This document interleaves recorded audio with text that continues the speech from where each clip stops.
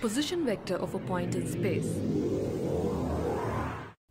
Let P, x, y, z be a point in space with reference to OX, OY and OZ as the coordinate axis as shown in the figure.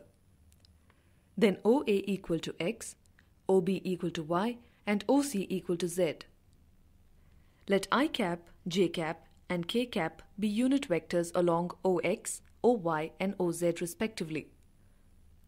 Vector OA is equal to x I cap, vector OB is equal to y j cap and vector OC is equal to z k cap. Now in triangle OAC dash we have vector OA plus vector AC dash is equal to vector OC dash from triangle law of vectors.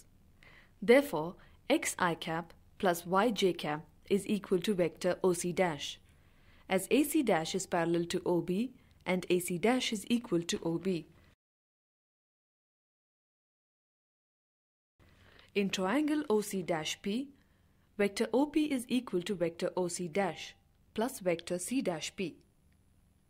Vector OP is equal to xi cap plus yj cap plus zk cap, as C dash P is parallel to OC and C dash P is equal to OC. OP square is equal to OC dash square plus C dash P square equal to OA square plus AC dash square plus C dash P square equal to x square plus y square plus z square. If vector OP is equal to vector R, then we have R equal to OP equal to root of x square plus y square plus z square. Therefore, mod of vector R is equal to mod of vector OP is equal to root of x square plus y square plus z square.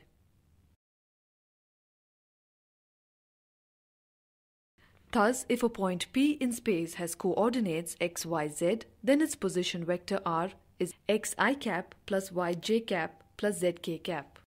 The vectors xi cap, yj cap and zk cap are component vectors along x, y and z axes respectively.